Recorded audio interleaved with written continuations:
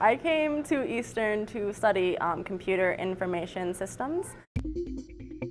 And I gradually went into graphic design. And then one day, my third year into Eastern, I discovered that we have an art department, and it was a magical place. I took an Intro to Fibers course, didn't even know what that meant, and just fell in love with dyeing fabrics and embroidery and all the techniques that are possible.